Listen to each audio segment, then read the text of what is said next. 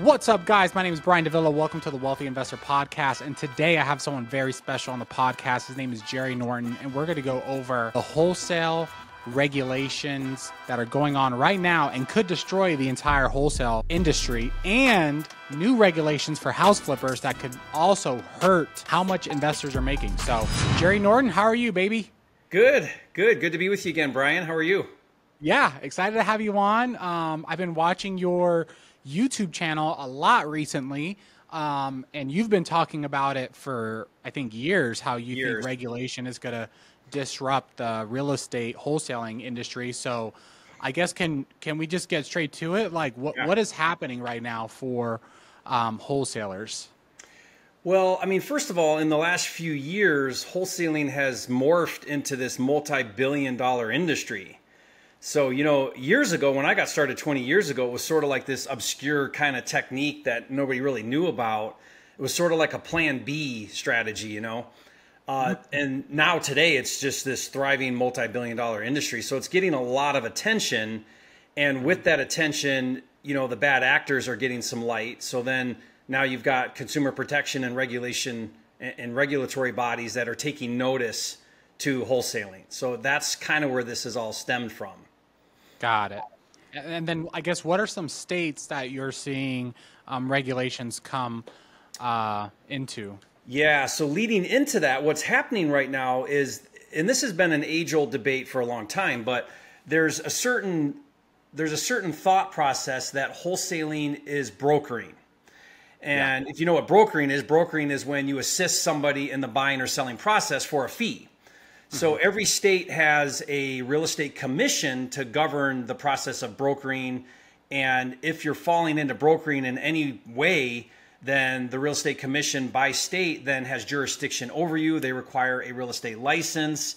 They require that you follow specific rules, and you're basically under the umbrella of their oversight.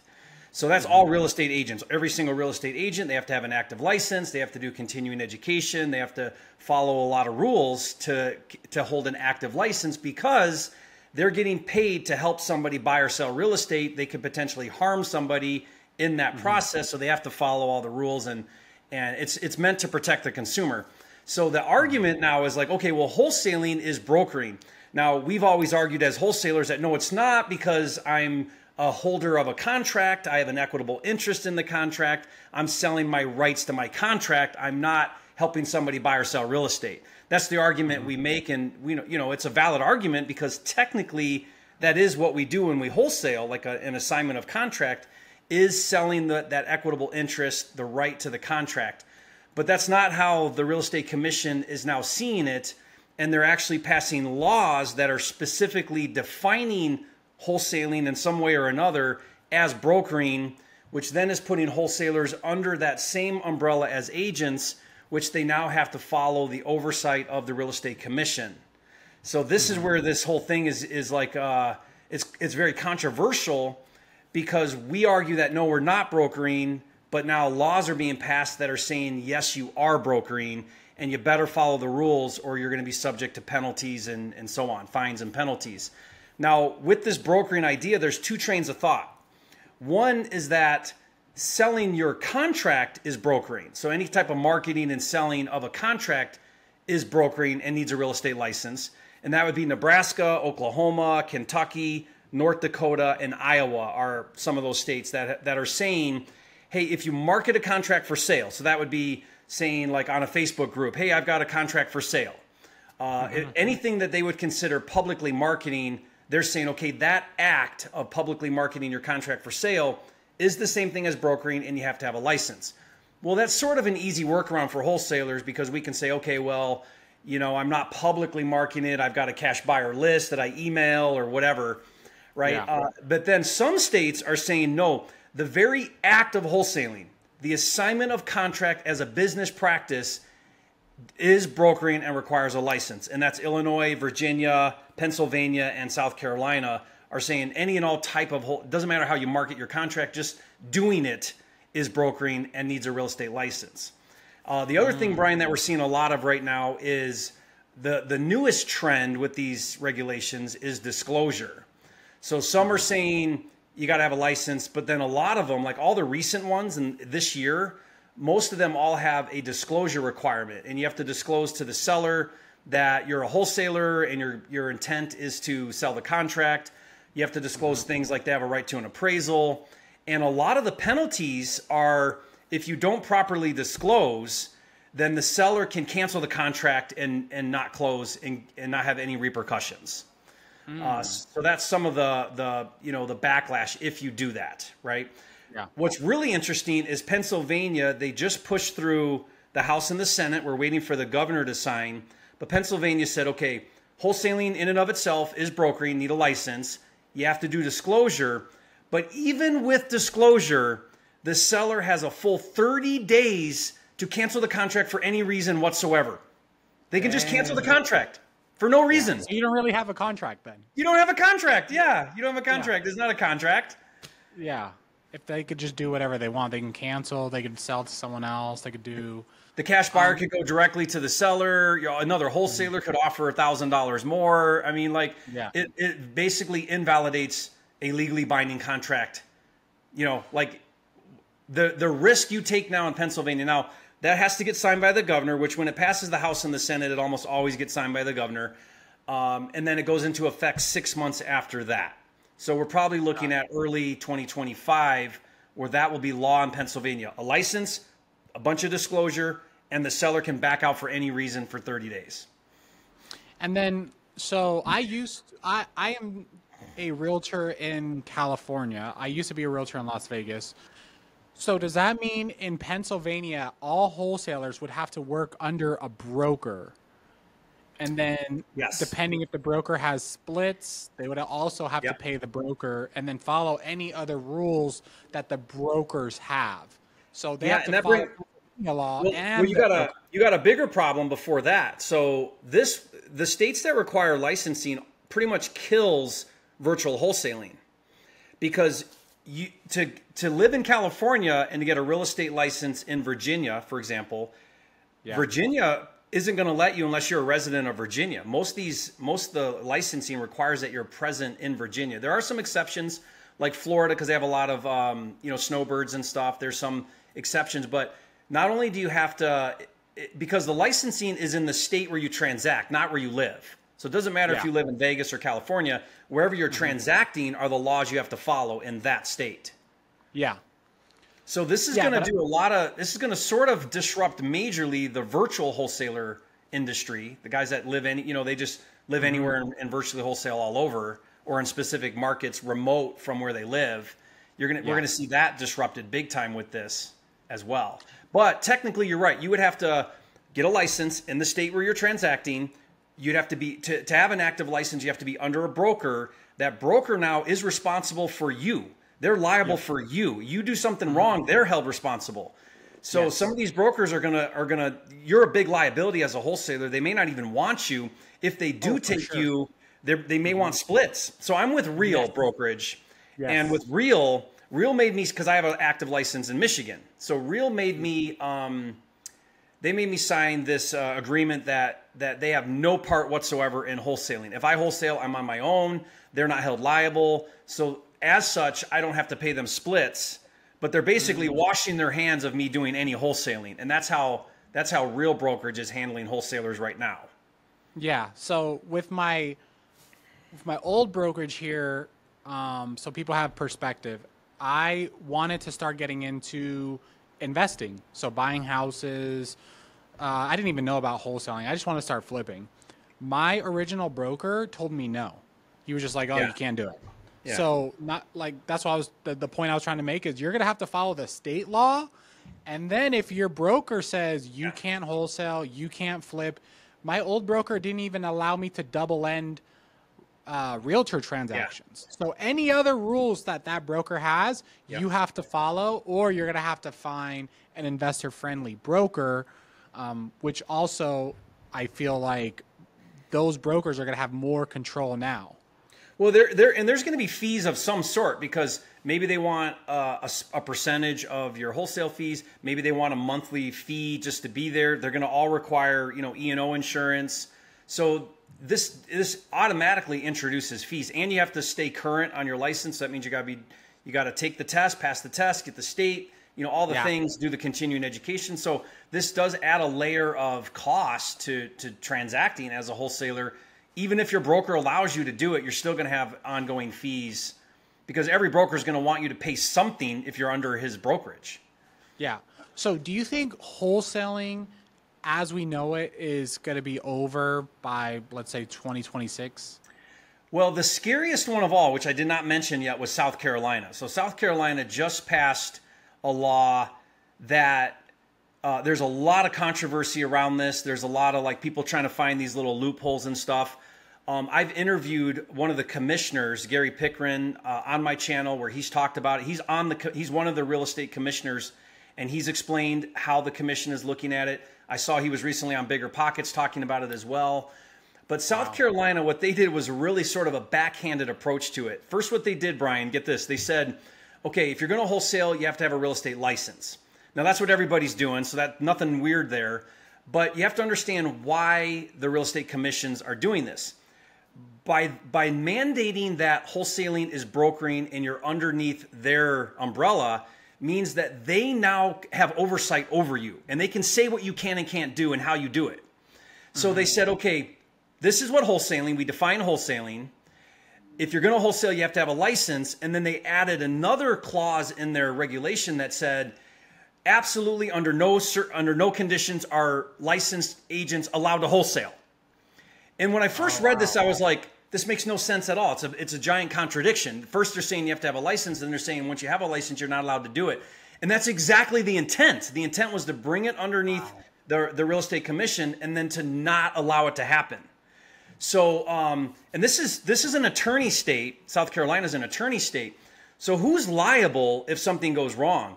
The attorney is going to get pulled into a lawsuit for violating this law. So what you're seeing right now is you're seeing closing attorneys want no part of this at all, like doing traditional wholesaling assignments. There's even debate over whether a double closing is allowed. Novations look like they're out. I mean, it looks like that South Carolina is trying to stop it altogether, not just require licensing, but stop it altogether. Yeah. And so if that takes fire, if that trend sort of happens, and we start to see that happen, state by state, then potentially we could see wholesaling as we know it today be completely different. That's crazy. And I do want to talk about all the regulations, and I know it's scary, but after that, I do want to talk about the strategies that people will be able to use in North Carolina, Illinois, wherever, to make money in real estate. Because there's always going to be a way to make money. But as we know, in real estate, things change so much that if you're not able to adapt, you will go out of business. Yeah, I mean, one thing's for certain, Brian. This friction that this is causing is definitely, we're seeing a purging of the industry, so to say, right? So, the people that come in and they're like, oh, I got to get a license, I'm out. Okay, well, if that's all it took for you to get out, then you were never meant to be here in the first place. You know what I mean? So part of this is I think is sort of a good thing in a way. I'm not a fan of regulation and government oversight and overreach, which certainly some of this is. I'm not a fan of that at all. But I think it's going to create a massive opportunity, just like the NAR settlement is going to create a massive opportunity for some agents. The rest are all going to quit and leave. But for the ones that learn how to do a sales presentation and learn how to adapt, and they're going to kill it. So I think wholesaling's the same thing. The people that adapt right now and pivot are going to do really well. The smartest thing you could do would be to go into South Carolina right now and set up a wholesale operation. You're going to have to do it differently. But think about it. All the virtual guys are gone, and all the people that have a little bit of friction are gone. All the people that don't want to comply and do things differently, they're all gone. So that means for the real players, massive opportunity. But is it because let's say if this much regulation is happening right now, aren't they just going to go after any other way? So I have friends in South Carolina. I don't know if you know Ruby. I've had her on the podcast before. She's a young girl. We posted a reel about her buying rental properties, and she's more for appreciation. But great girl, crushing it. And she's in South Carolina, but she flips houses. Yeah. So she buys Buys it. and flips it. Yeah. Yeah. So she doesn't have to worry about that. But from other wholesalers that I've heard in the area, they're just doing finder fee agreements. So instead of wholesaling it or assigning it to the end buyer, what they're doing is they'll connect the end buyer with the seller, and then they'll charge or have an agreement with the buyer for the buyer to pay them a finder's fee agreement. Have you heard of it? Any workarounds? Well, yet? without any regulation violates brokering in and of itself. You cannot do that no matter what, because that compensation you receive from the buyer, that is the definition of brokering. There's no selling my contract. I'm getting paid by the buyer to assist in the transaction. That's brokering. So that never was allowed. And if anybody's doing that, they're violating brokering law, regardless of any of this regulation. So finder's fee, have you heard of finder's fee agreements before? Oh, yeah. Yeah. And a bird dog fee is technically illegal. That's brokering, a bird dog fee. Really? Yeah. That's the Why is it illegal? Because that's the very definition of brokering. Brokering is when I'm involved in a transaction helping a seller or a buyer, either one. I'm helping in the transaction and I get paid compensation. That's brokering. But how is it you're helping them if you get a contract signed with, I guess, how would you make it, how would you do it the right way then? Well, the right way would be you're a principal in the contract and you sell your contract. If that's not allowed, the only way where you could do that would be you don't get compensated on the transaction, the first transaction.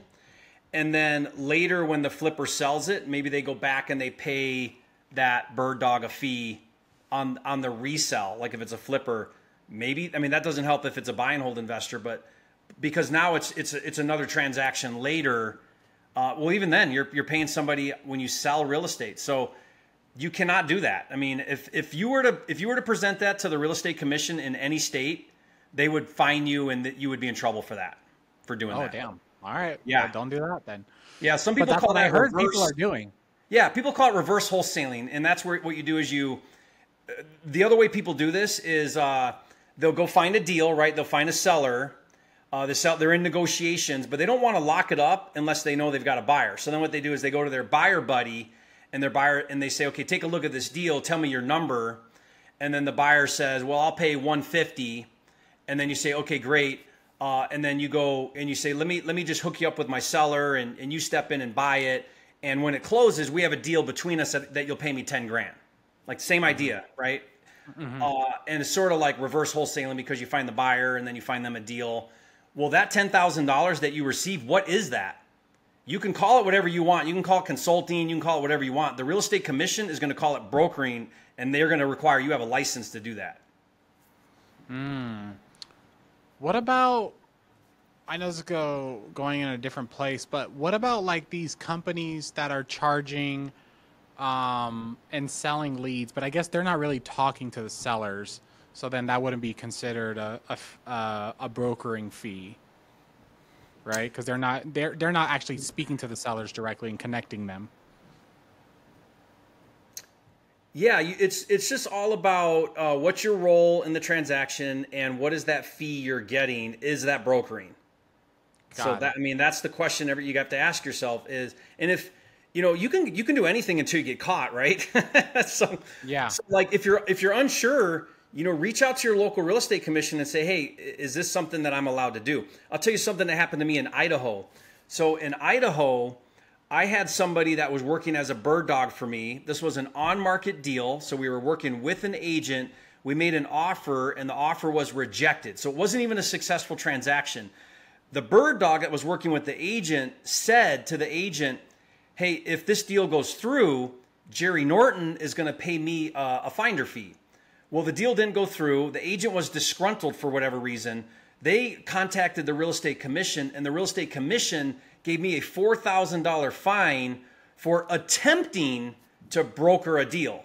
And they said the very act of offering compensation to somebody, even though the transaction didn't go through and I never actually paid the bird dog fee, the very act of offering and attempting to do it violated the law, and I had to pay a $4,000 fine to the state of Idaho. But isn't there a lot of people doing like courses and stuff like that where you're teaching people how to bird dog? Well, if you do it in the traditional sense where you're not a principal in the contract and selling your rights to the contract, outside of that, that would be brokering and you would be in violation of the law.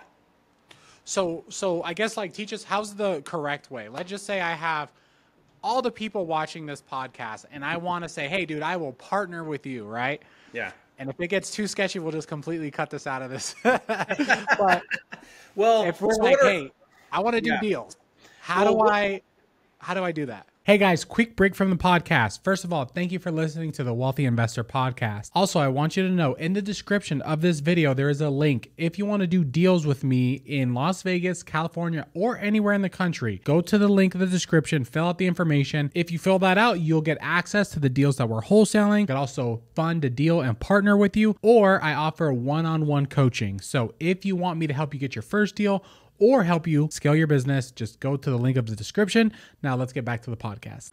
I mean, one loophole that I do quite a bit with bank properties, so this would be REOs and short sales. All REOs and short sales have a no assignment clause. So you have to double close those. You cannot do an assignment, and they won't let you add it in. They won't let you exclude that part of the contract. I've tried it and they won't, right? And I've done what I'm about to share. I've done hundreds, maybe thousands of times, because back in when the '08 crash happened, everything was an REO and I was wholesaling like crazy. So what you do is you set up a new LLC and the LLC contracts the property.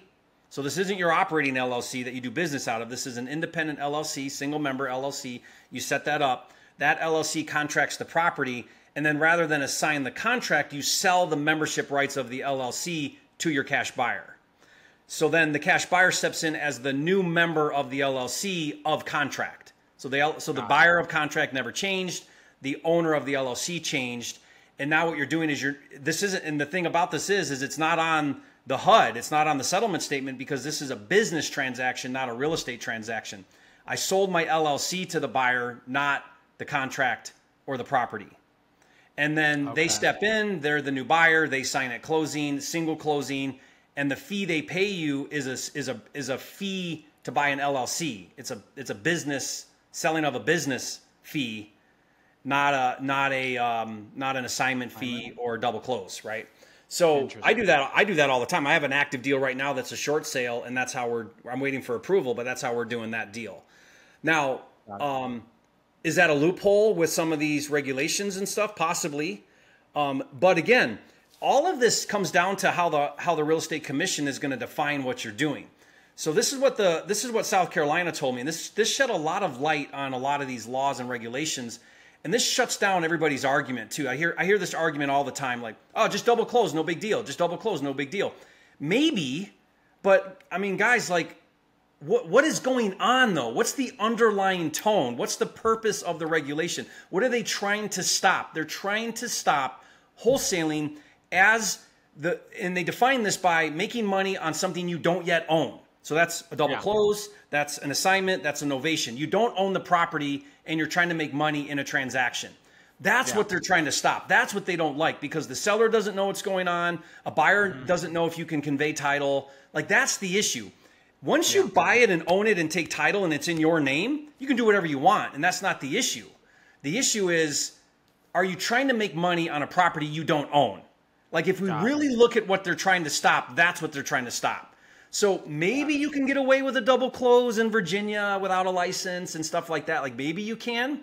But, you know, if that's put in front of the REC, they might look at that and say, yeah, that's not what we're trying. That's not what we intended to do, was stop the assignment but not the double close. We don't want you doing this without a license and without oversight. Like, that's the big picture of what they're trying to do. And like, how many real estate transactions do you think you've closed over your career? I mean, 20 years actively. I mean, right now I'm in wholesale. I'm actively in 6 markets, and we transact, you know, multiple deals every single month, 6 figures. Some of those markets, 6 figures routinely monthly. So, you know, a lot. And that's just my wholesale operation, not counting flipping and other things, right? So, I mean, I'm very active at wholesaling today in the market, and I do some virtual on my own outside of core markets that I actively market in and transact in. So like, I'm very concerned about this. I mean, people are like, Jerry, you're fear mongering. No, I'm not. I'm just telling everybody like what's actually happening. Yeah. And you know what it's like, I get so much heat for talking about this. What's happening here, Brian, is the education industry, which I'm very much a part of. The education industry wants to gloss this over and not talk about it because we thrive on beginners coming into the business. And if we tell a beginner, hey, there's some friction here, then maybe they're going to go do something else that's easier. So we tend to like, oh, it's not a big deal. Oh, just double close. Oh, you know, Jerry's hyping this up. It's not that big a deal. You can still do it. It says right here this or something. And what everyone's doing is they're ignoring the fact that the language in the marketplace, these regulators, what they're saying is they're saying wholesaling is predatory. It's harmful to sellers. We do not like it. We do not want it. We want to stop it. That's the narrative on the streets. Yeah. What do you think as far as, because I do want to talk about scaling a business a little bit later, but like how many deals do you think you close a year right now? Over 100 a year.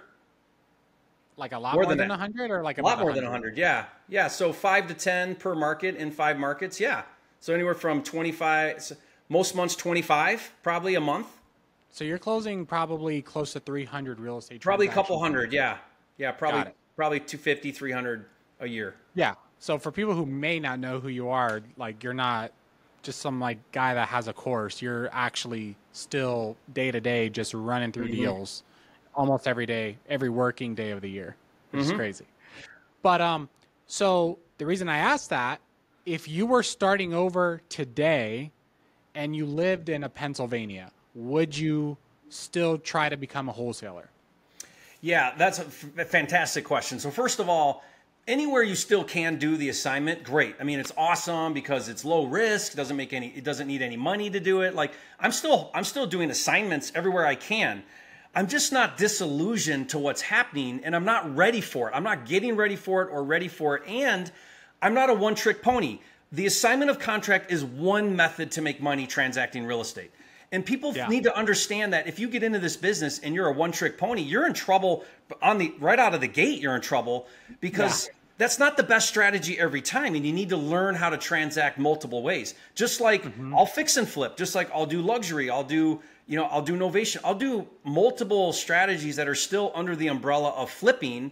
Because to me, I'm a transactioneer, right? Like I like to do deals where I get in, I get out, I make as much as I can. Sometimes that's an assignment because it's fast, it's easy. I'll take a quick $15,000 or $20,000 and be done. Sometimes I stay in the deal and I see it through to the end and I do the repairs and I try to make the $100,000 and get all the meat on the bone, right? And so like what I'm teaching people is come into this business with both feet in the business. Come in with your all your heart and soul. Right? This is not a fly-by-night, get-rich-quick thing. It used to be maybe, or we used to sell it that way, or people sell it. People still try to sell it that way. If you're thinking this is a get-rich-quick and you're not going to have to work your ass off, go do something else because this is work. This is effort. More and more, it's going to require capital, which means you got to learn how to raise money to do deals. Like where wholesaling's going, where wholesaling's going is you're going to need money. You're going to have to go get the money and buy the freaking house. Like you're going to have to do that. That's the future of wholesaling. You got to buy it. You got to take some risk, right? Like, it blows my mind that people are like, no, let's not touch it. Let's pretend like, no risk wholesaling is going to be here forever. It's not going to be here forever. It's going away quickly. Yeah. I think I have a different perspective because I started off flipping and I never really was like a big wholesaler until recently. So I've been used to like having hundreds of thousands of dollars just going out and being broke all the time. So to me, I'm like, well, if it's going to transition to buying real estate, then I do that. So I'm not really worried about it. But for the guys that don't know how to buy real estate, and it's funny too, because so at Wealthy Investor, obviously we've had thousands of students, right?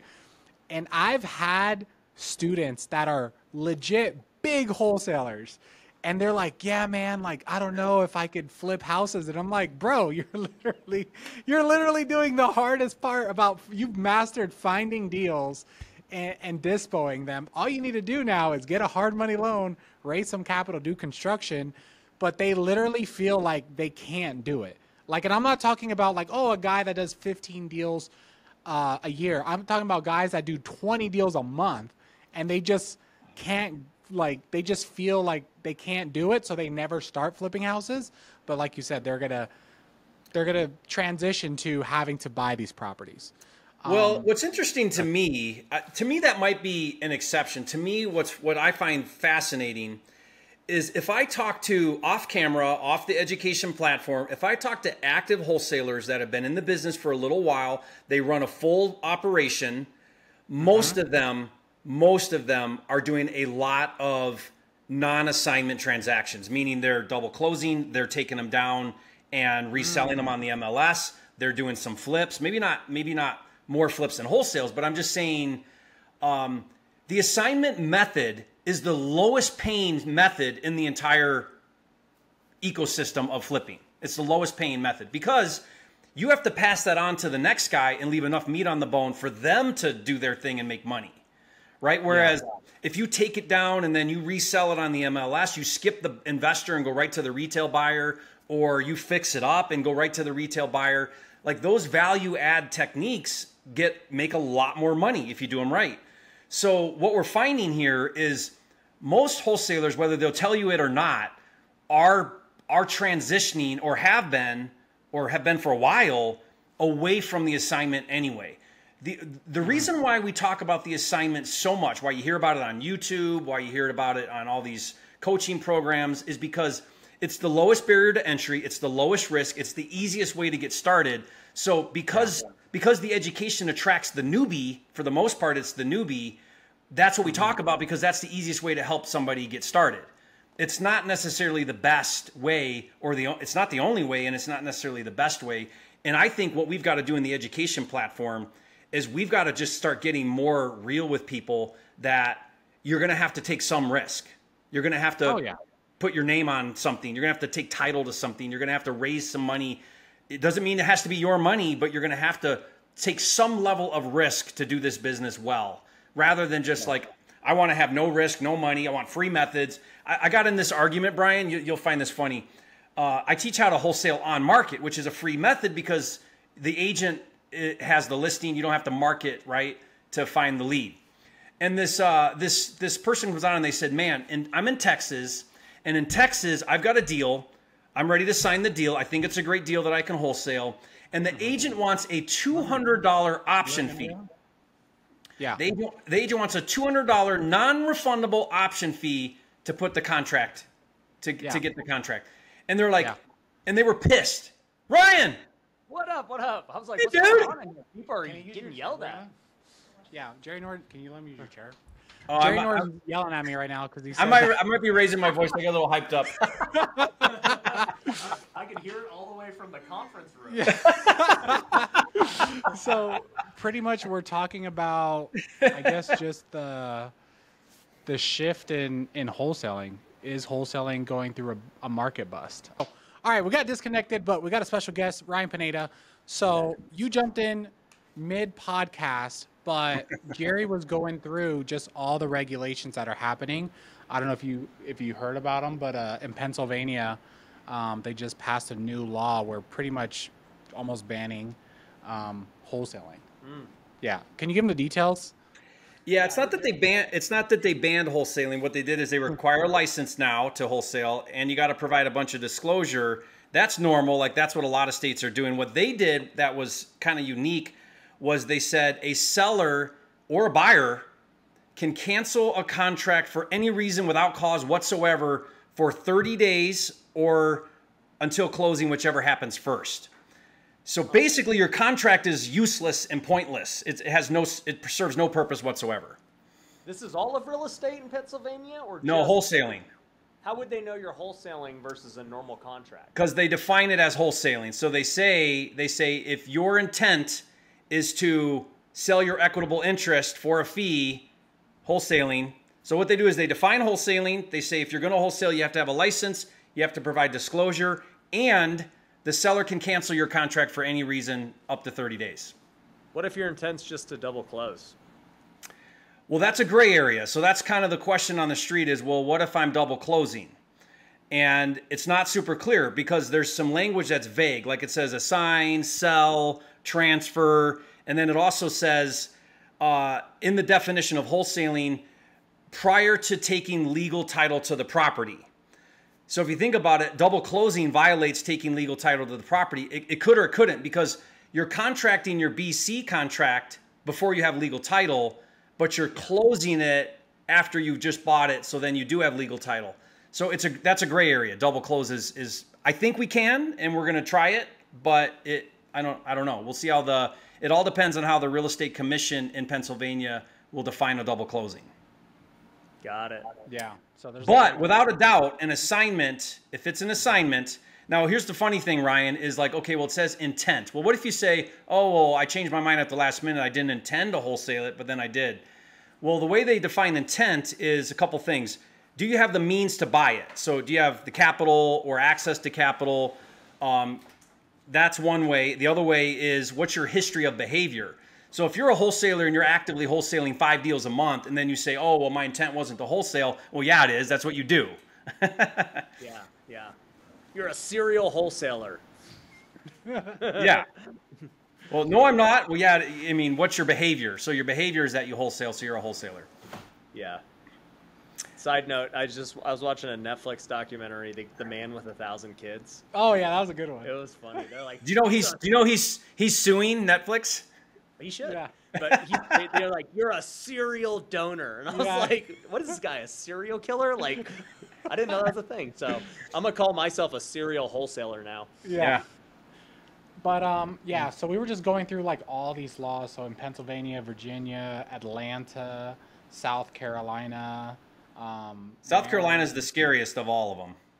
Jerry, how do you keep up with all this crap? It's a lot of work. You know, I monitor. Right now, there's a couple bills that are in process that I'm watching closely.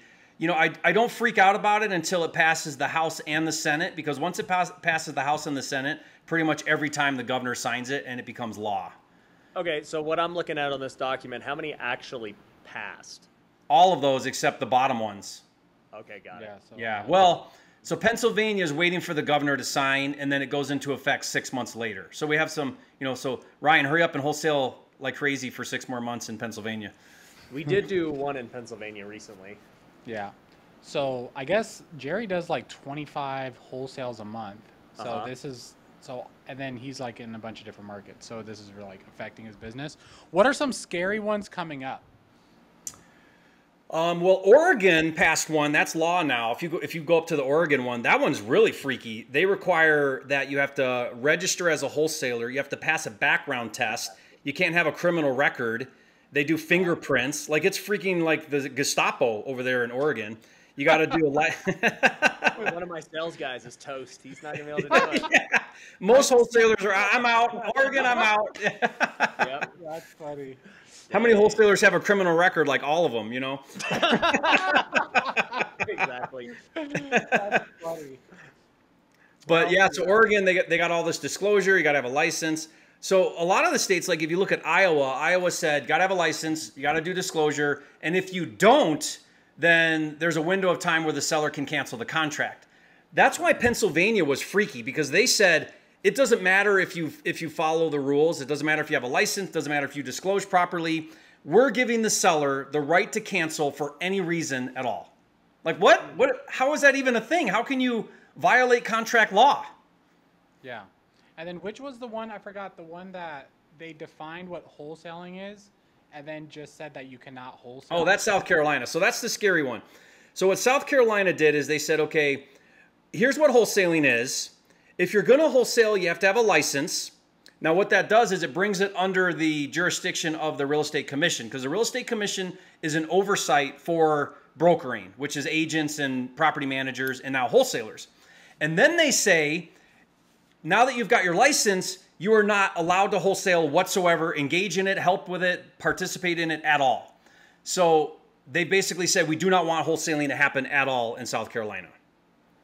We did like a 40K novation in South Carolina a couple months ago. Not anymore, because here's the problem now. South Carolina is an attorney state, so real estate attorneys close the transactions. And good luck trying to find an attorney in South Carolina that will close a novation or an assignment. Now, maybe they'll do a double closing, but I don't even think they'll do those. And I've been trying to contact, like I haven't aired any of it, but I've got videos where I'll call like a closing attorney in South Carolina, and I'll get them to try to talk about it on the air, and they just won't. Like they're freaked out because they're attorneys. They're not going to do something that might give them liability. Yeah. I think we have one.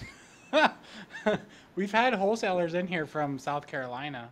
Recently. Well, this is brand new. This is brand Yeah. new. This is July. Like this is right now. This happened. Oh, this just passed in July. Yeah. Oh, okay. So before, Yeah. I guess it was coming into law, and then now it is law. Yeah, this has happened in the past month with South Carolina. Got it. Okay. So what's the workaround? Well, there's a couple workarounds. One might be to set up an LLC and then sell the LLC. Okay, so that's not a signing or double. Maybe you can double close, but I don't think you'll be able to. Selling an LLC is one method, and what I'm doing a lot of is I call it the takedown method, but it's just wholetailing, where you just buy the thing. Just buy it. Don't recontract with a buyer. Buy it, take it down, trash it out, clean it, and put it back on the MLS and just resell it. You're not really fix and flipping.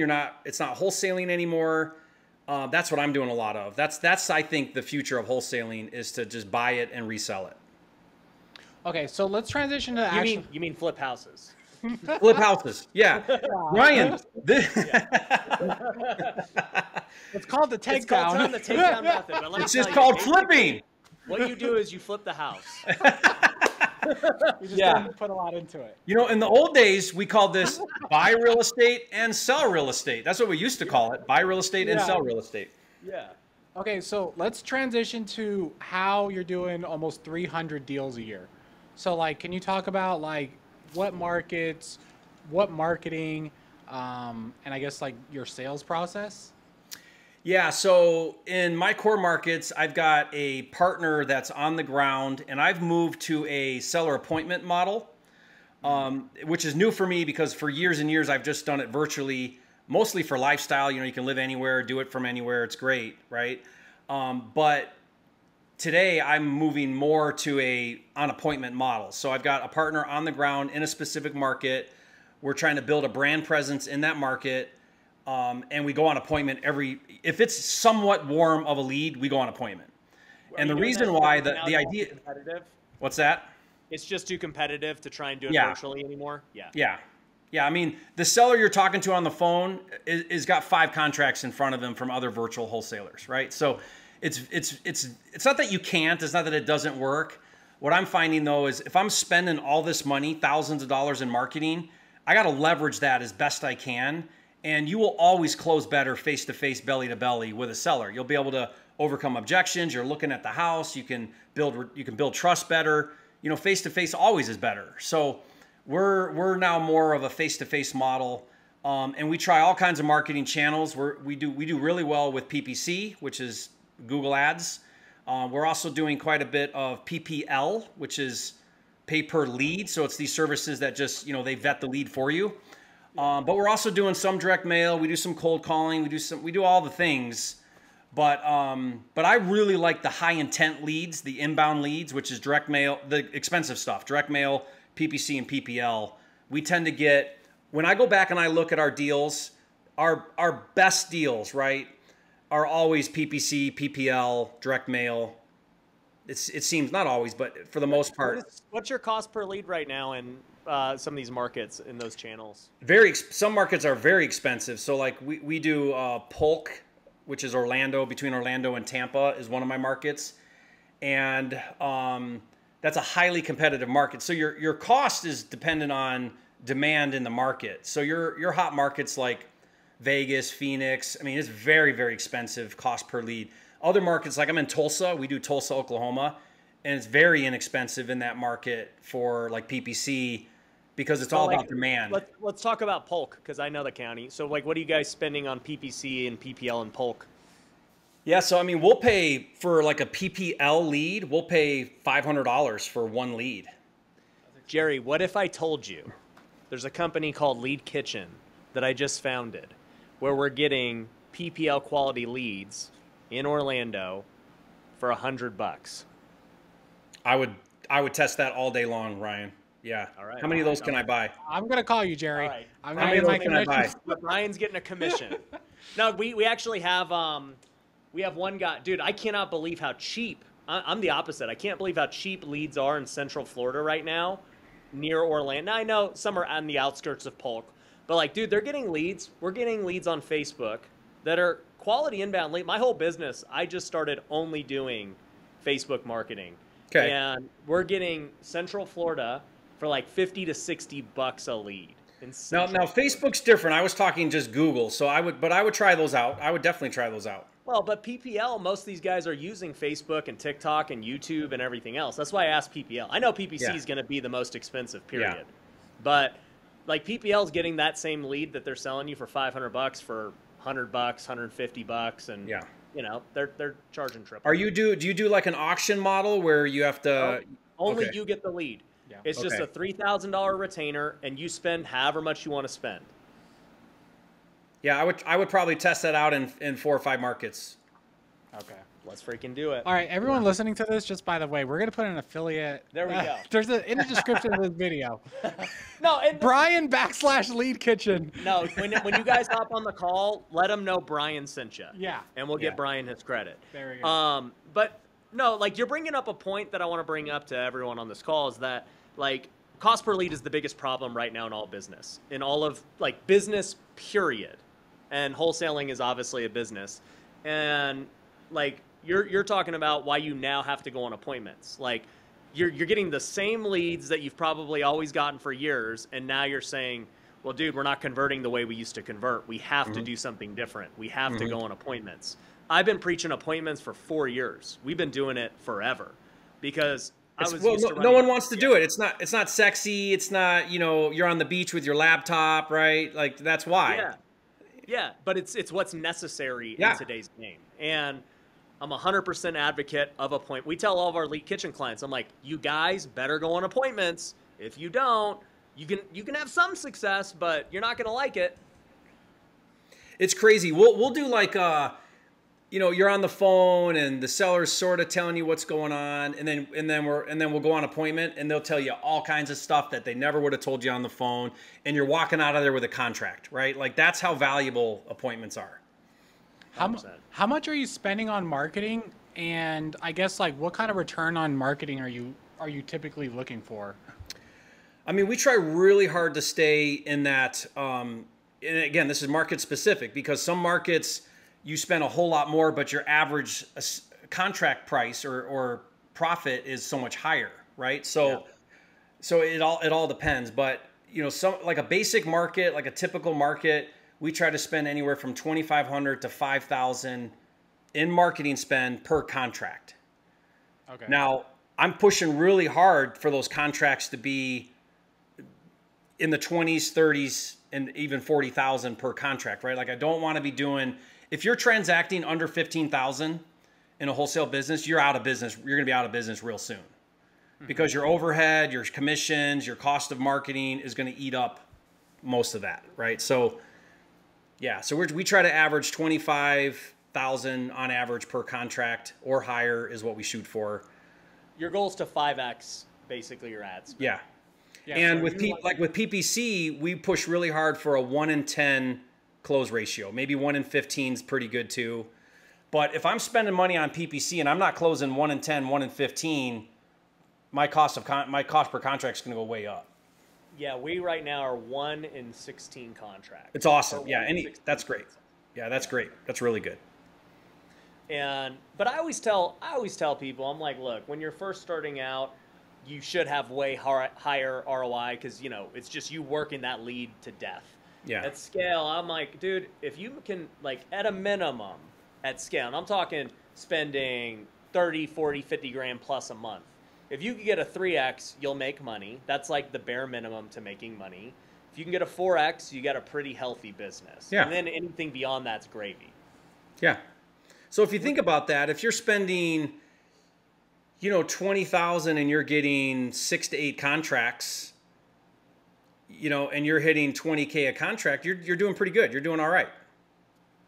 Yeah, I mean, if you spend 20K to make 100K, you're doing really good. Yeah. Yeah. Yeah. How much, what do you think is your total marketing spend a month and total revenue? Well, I mean, the challenge with wholesaling is very cyclical, right? So like we'll have some months where we'll hit, 150,000, the next month 50,000, because Yeah. it just all depends on when you close and so on, and delays. And sometimes we'll throw in there a real banger that does like 100 grand, and so that month we just killed it.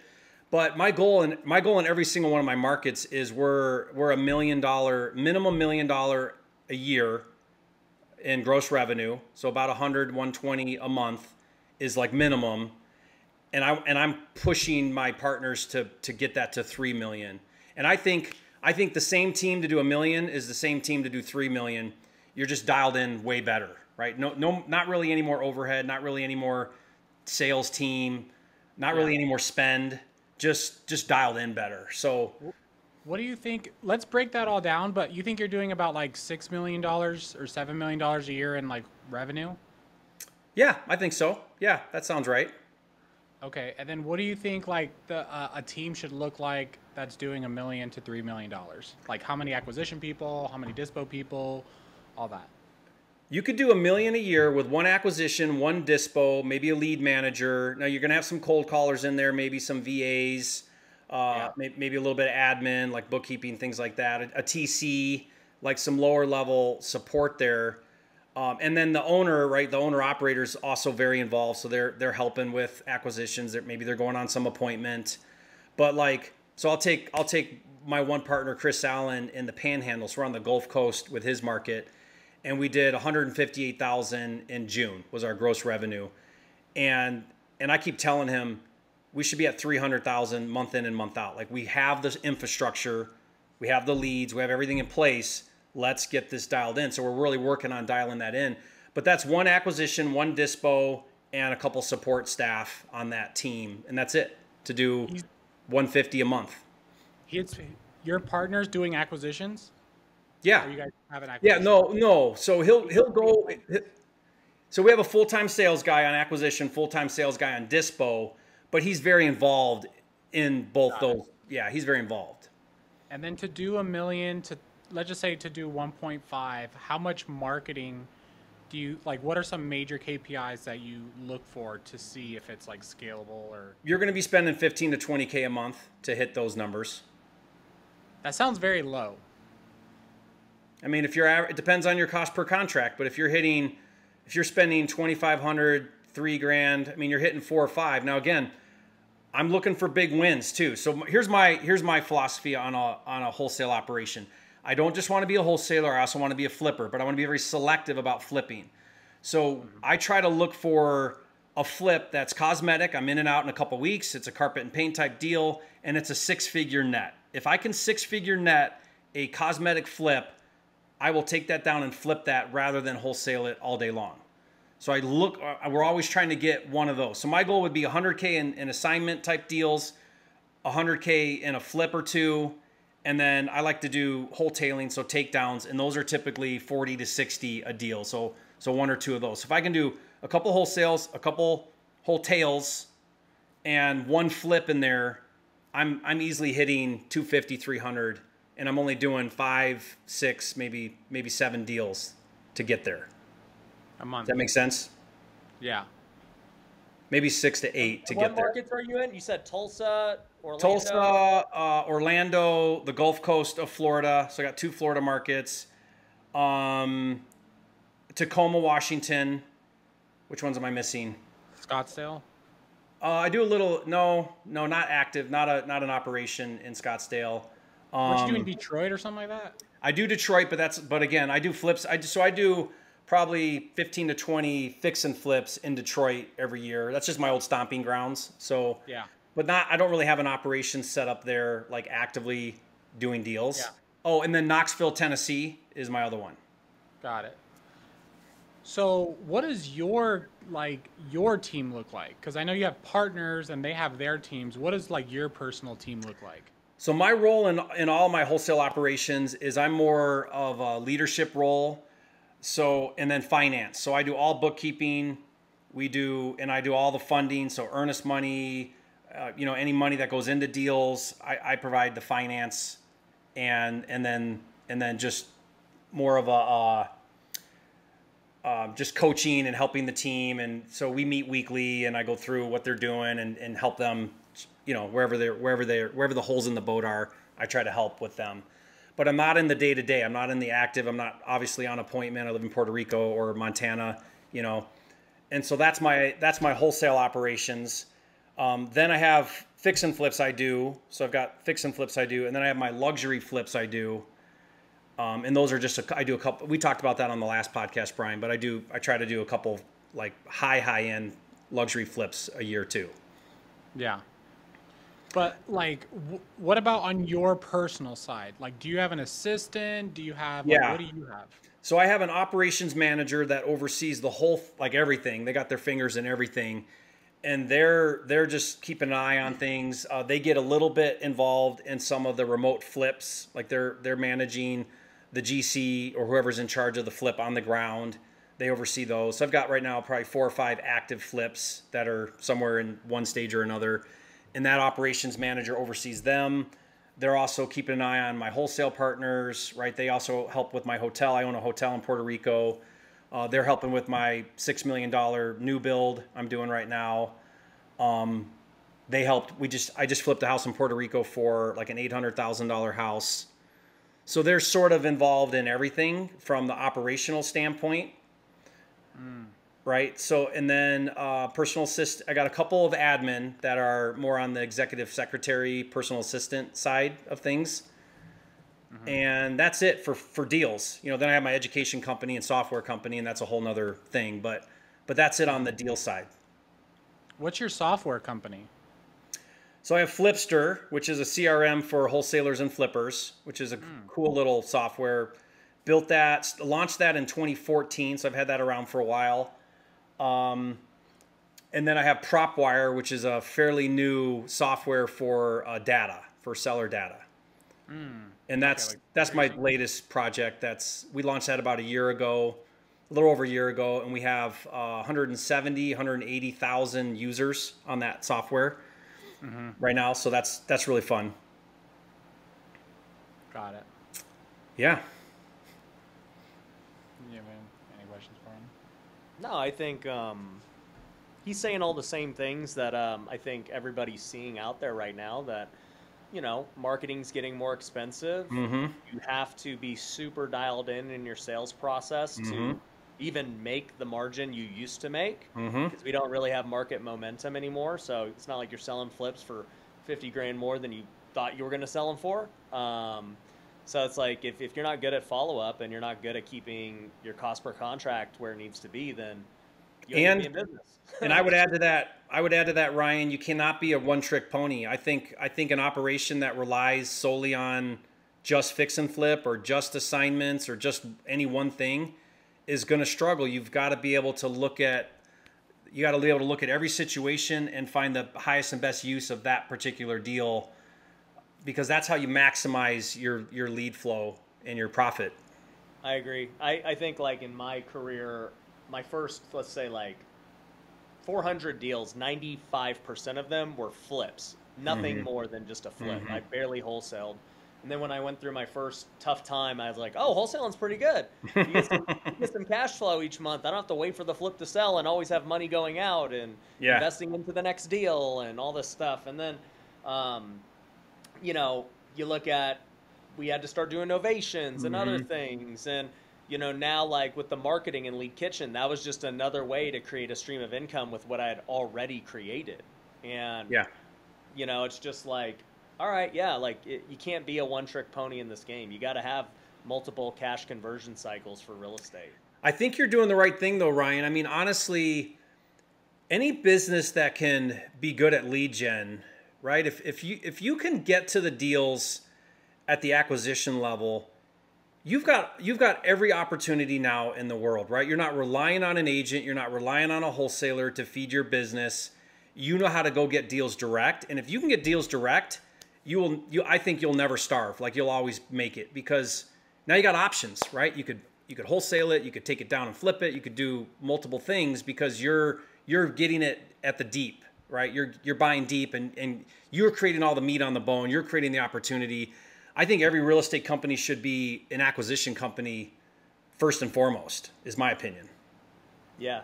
Well, that's why I've always been of the mindset of that if you can learn to flip houses, you can do anything, right? You got to learn to find great deals. You got to learn how to raise capital. You got to learn how to handle construction. If you can do those three things, you could wholesale, you could buy and hold, you could do everything.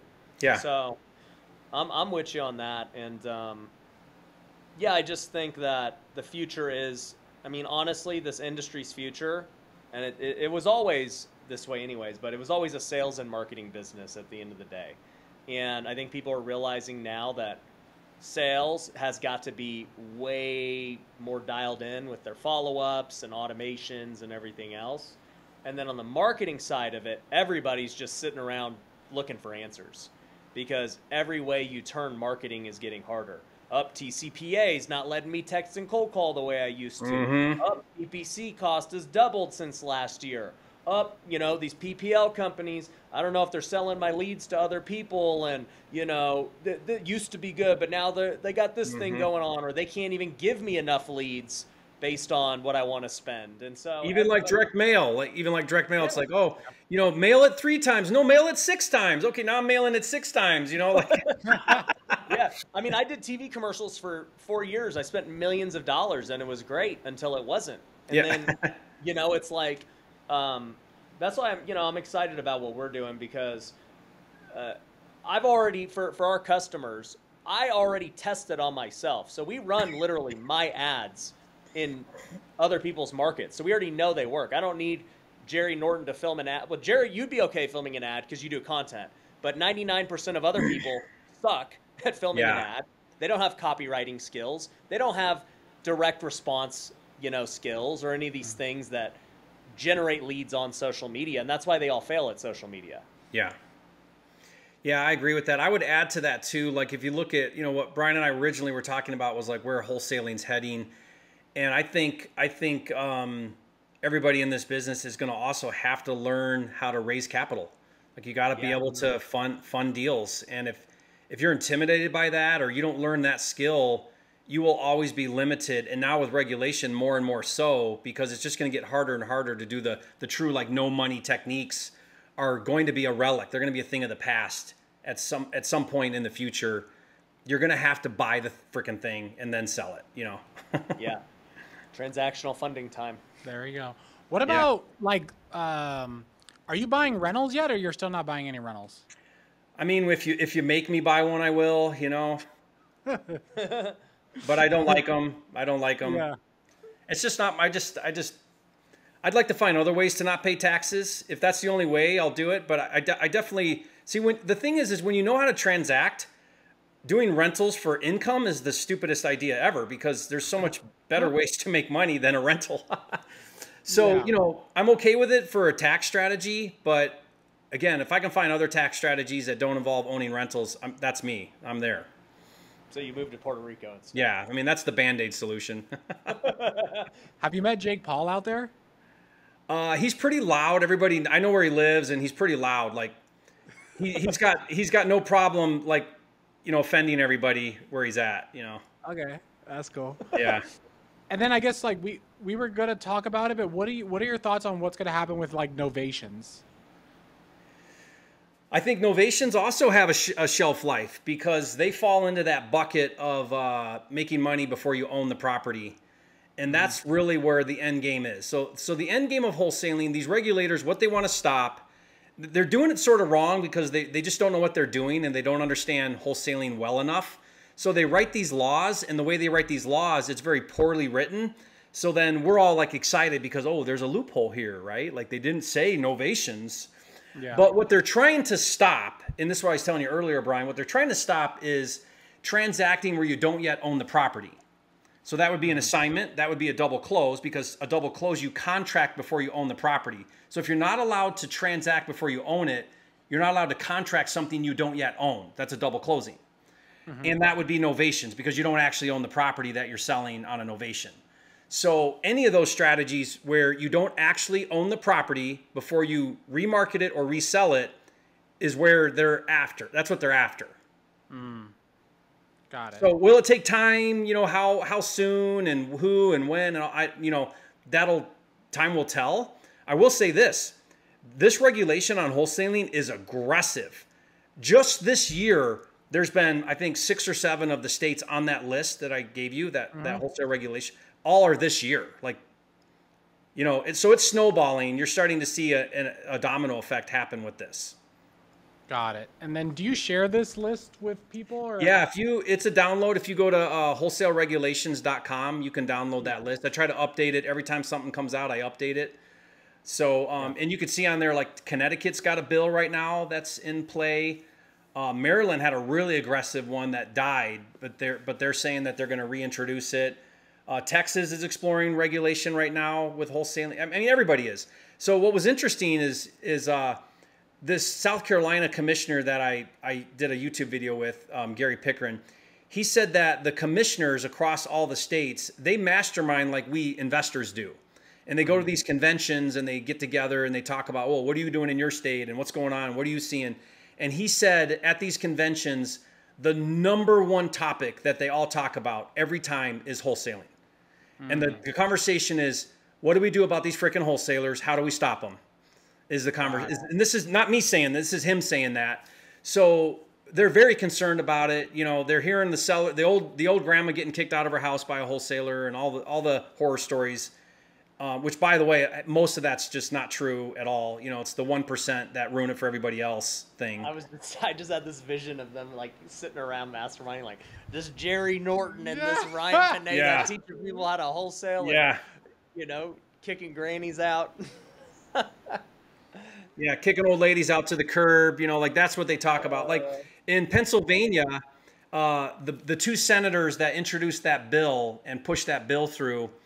On their website, they talked about this you know, SB 1173 bill, and they said on there, they said wholesalers, they prey on the vulnerable, they trick sellers into selling their house far below market value. Like, this is the language they're using about why they're putting this regulation in place. All of it's derogatory, all of it's negative, all of it's predatory. Wholesalers are these bad people out there screwing over sellers, when the reality is no one else is going to serve those sellers but wholesalers. Like, agents can't help them. Nobody can help them, right? Because they're in distress. They got to close quick. They're, you know, it's a problem. They don't want anybody coming in their home. Like, there's only one person that's going to help them, and that's wholesalers. I got a funny statistic. I was actually doing an analysis on all of our in-seller appointments, and we had this pool of appointments. We had won 15% of them. So, you know, basically 1 out of 7. You know, not where I want to be. I want to be 1 out of 5. So, you know, we got some work to do. But they had won about 15%. And then we looked up to see how many have sold. There was another 15% that had sold via either other flippers, realtors, wholesalers, whatever, right? Somebody bought it. It wasn't us. The other 70% still own their house right now. And so it just kind of shows you that, yeah, like, in the end, these people, like, they can't sell their house because they're unrealistic, or they just have some kind of mental, like, whatever the issue is. They just, they don't want to sell. They can't sell. Yeah. Yeah, I mean, it's really sad to see this, like, derogatory approach to it. But, you know, if you look at it, it's all led by NAR. So the National Association of Realtors, they're behind all of this. They push it really hard. In Pennsylvania, they set up a wholesaler task force. And then they had NAR's got way bigger problems than I know, than wholesalers. But they feel like wholesalers are taking their business, right? So, and then when that bill was to vote in the House, the National Association of Realtors got 250 agents to go to the Capitol building to support passing this bill against wholesalers in Pennsylvania. Like, they're very, very involved in stopping wholesalers. It's all National Association of Realtors behind it. Wow. They do not want wholesalers. Don't they have like a $2 billion thing they got to go fight right now? Like, what are they doing? I don't know. But this is right now. Like, this happened over their own manipulation of commissions. Yeah. Yeah. What's funny to me, Ryan, and I joke about this, I'm licensed, so I can poke fun of this. I think I've run into more shady agents than I ever have wholesalers. Yeah. So, I mean, licensing and education and training and oversight doesn't stop somebody from doing some harm to somebody. You know, like that's still going to happen. Yeah. That's a character thing, not a licensing thing. Yeah. Last question I have about marketing. New flippers and wholesalers, do you think they should be doing texting and cold calling? I mean, that's a dying strategy. There's so much now around that with compliance, and I mean, like you got the ambulance chasers now that are after that. I mean, if you look at, let me put it this way. If we look at from just 2022 to 2023, and this is everybody I talk to, this is all the biggest wholesalers I know, the income from texting and cold calling has gone way down. So it's just a challenging model. I don't think you get rid of it completely, but I'm certainly not putting all my eggs in the cold call text basket. It had a window of time. Like when it was awesome, it was awesome. It was the most amazing thing because it was so low cost, but it's very challenging now. Yeah. My opinion is it still works, obviously. But Yeah. Yeah, to your point, it's hard, and it's not scalable. It's not. Yeah. But you still do it. Yeah, we still do it. I mean, we throw some budget at it, and we have some VAs that we have for cold callers, but it's a long close cycle, so your cash conversion cycles are long. It's a ton of follow up. Yeah. You know, it's tough. It's cheap, so we do it, but it's just a tough model. Got it. It's great if you've got a low budget or no budget. It's a great strategy. I would say that. Yeah. Yeah. All right. Well, we'll put the links of your stuff in the description of this video. And if people are listening to this on audio and Spotify, where do they go if they want to reach out to you or see your stuff? Yeah, I mean, I'm most active on YouTube. So if you go to Flipping Mastery, you can check out my YouTube channel. And I talk about all these regulations on my channel. I get a lot of hate for it, but it's the reality of what's happening. And I'm trying to help people see what happens and how to pivot. Yep, but that's probably the best place. Beautiful. And if you guys want to learn more about Lead Kitchen and how to get leads for free, we'll put something in the description of this video. All right.